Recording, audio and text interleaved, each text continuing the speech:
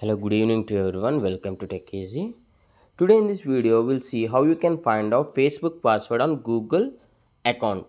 See, if this only works if your Facebook password has been saved to Google account. If you don't save your password of Facebook to Google account, this won't work. See here, on Chrome or on Facebook app, when you log in with your username and password, then there will be a pop-up appears like, does this password and username needs to be saved to the Google account. So if you tap on S that time in previously, that Facebook username and password gets saved to the Google account. Let us see how you can find it.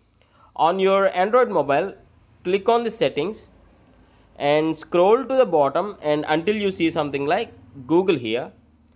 Then click on all services here, scroll to the bottom, just find autofill and passwords here and click on this autofill with Google option, and see here there is an option called Google Password Manager. You need to tap on this and see here, if Facebook is previously has been saved to the Google account, you will find it in the list of the websites or apps where your passwords have been saved to the Google account. See here, for me only Instagram has been saved here, so that's the reason Instagram is showing up. If you previously shared Facebook password, Facebook will be shown here. You need to tap on that.